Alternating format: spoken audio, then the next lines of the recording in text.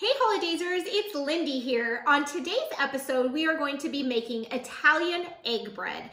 And if you've never tried this bread, it is amazing. It's a really sweet bread and it's perfect for Easter time. So we're going to start with 1 cup of warmed milk, mix in 2 tablespoons of sugar, and a package of dry instant yeast. We're going to stir this together and let it sit to the side until it becomes light and foamy looking. Go ahead and stir it up good. This will help activate the yeast when you add it to the warm milk.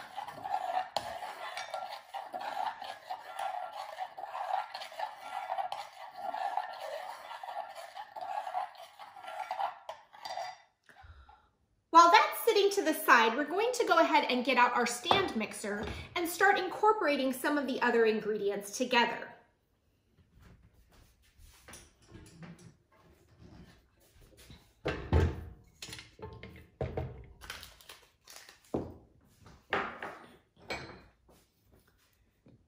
Notice on today's episode, I'm using the dough hook because we are making a traditional yeast bread. So this time it's very important to have a stand mixer to be able to use this recipe, okay? In our mixing bowl, we are going to mix together 4 cups of flour,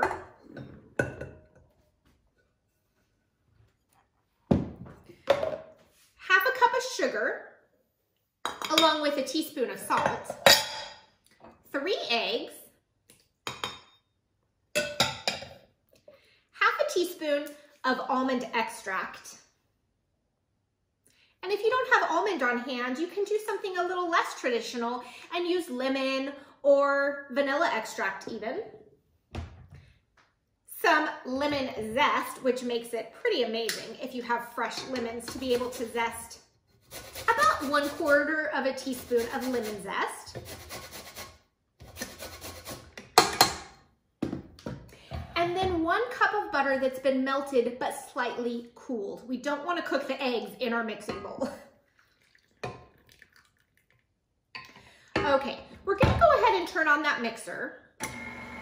And after a while, once it starts getting incorporated, you may have to add up to 1 more cup of flour. It really just sort of depends on how humid it is in the area you live in and what the temperature is like outside. Okay, once you pour in the butter, you're going to want these ingredients to mix together just a little bit while you're waiting for your yeast to proof over on the side. You can scrape down the sides, but you don't want to knead too much because you don't have the yeast incorporated just yet. So we're going to let this just go ahead and sit while my yeast proofs up.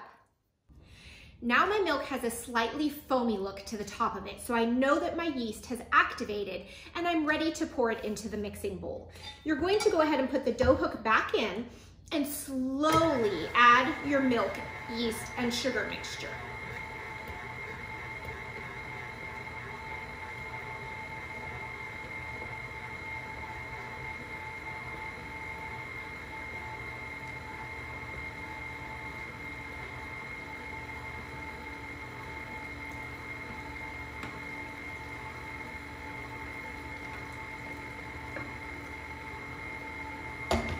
As you are mixing, if it's really gooey looking and not pulling away nicely from the sides of the mixing bowl, you can add up to 1 more cup of flour if needed. Mine's a little gooey looking, so I'm going to sprinkle just a little bit more flour into my mixing bowl, but not a whole cup at once.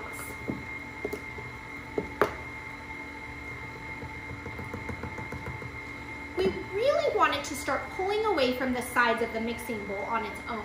Once it does that, you can go ahead and set your timer for 8 minutes and let the dough knead itself in the mixer. All right, once the 8 minutes is up, you're going to have to knead it for a few minutes by hand. So you want to flour your surface so it doesn't stick to it. If you don't have a mat like me, don't worry, you can do this on your clean countertop.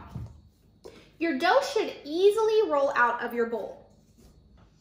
We're just for a few minutes going to go ahead and knead it. And basically all you're doing is pulling it towards you and pushing away, incorporating in a little bit more flour and just moving it around your mat. It gives you a good arm workout and it's going to make amazing bread once it's done. Now's the time to let our dough rise. So we're going to take some kind of a bowl. I happen to own two mixing bowls that are the same. And a little bit of oil. You can rub it in with a paper towel. You want to oil the sides down so as it's rising, your dough does not stick to the bowl. So all you're doing is wiping the sides, okay? You're going to go ahead and put your dough ball inside the bowl and cover it. You can either cover it with a dish towel or some saran wrap, and you're gonna leave it until it doubles in size, which is about 45 minutes. It really sort of depends upon the temperature inside your house. I like using saran wrap because it helps seal that heat in just a little bit. While it's rising, you want to dye 3 eggs. You want to make sure they are not boiled, because if you use an actual boiled egg in your bread, they will explode while you're cooking and that would be a big mess. So go ahead and dye 3 eggs that are not boiled, and I chose 3 different colors, and make sure that they're bright and pretty while your dough is rising. All right, our dough has just about doubled in size, so we're going to go ahead and create the loaf of bread. My suggestion is to oil your hands just a little bit so the dough doesn't stick to them. You also want a nice floured surface. You're going to go ahead and punch the dough down.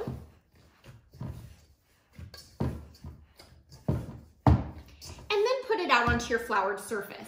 Break it into 2 pieces, and then we're going to create long ropes out of each piece.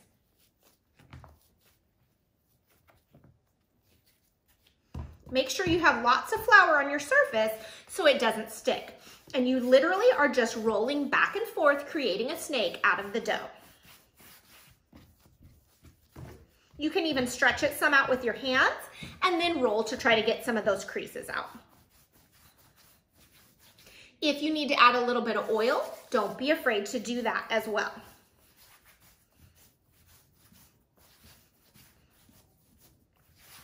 You want your snakes to be just about the length of your pan. Here's my cookie sheet, and my snake is just about the length of my pan.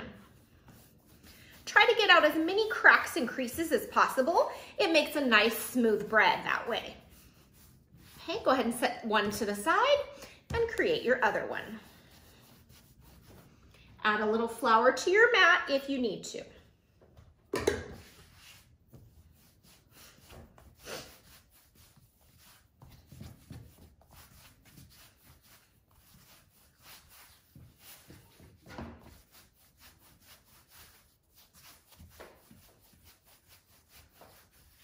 You want to make sure that both pieces of dough are about the same length. So you can see my second one is not quite long enough yet.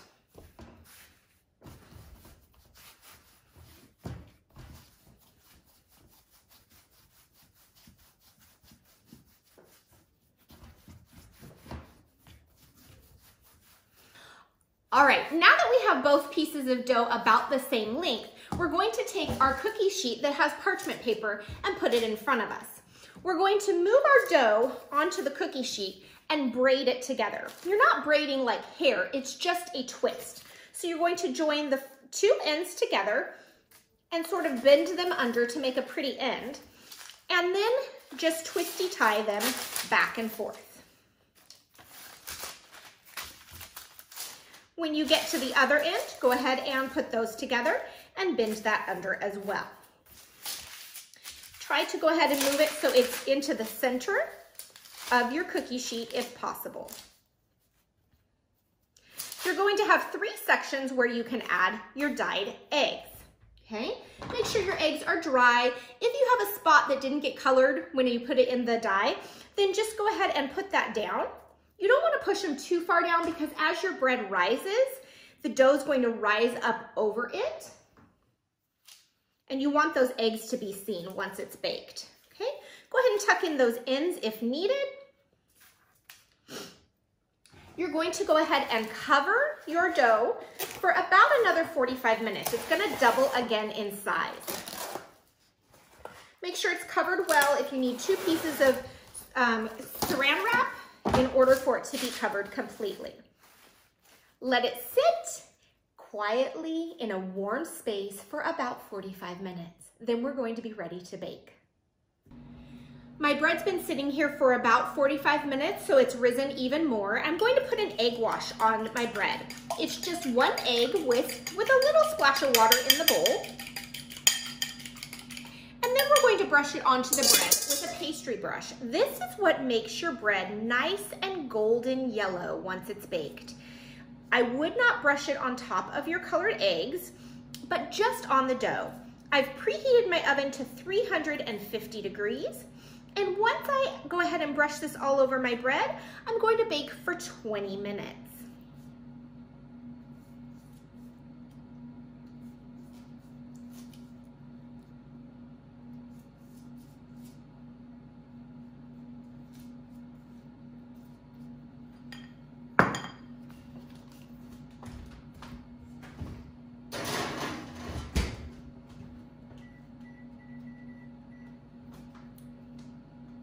Our bread is hot out of the oven and smells amazing. I can smell that almond extract and the lemon zest in it.